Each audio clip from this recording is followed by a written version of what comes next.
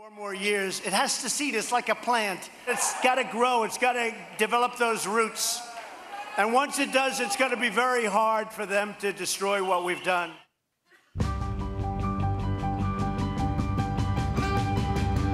It all began back in 2016.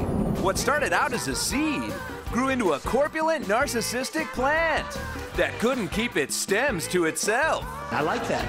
Bigley Shop of Horrors. Now this self-involved plant is terrorizing the country with its divisive rhetoric. But you also had very fine plants on both sides. Its erratic foreign policy. Its love of cheeseburgers. You're not allowed to own cows anymore. And its inaccurate weather.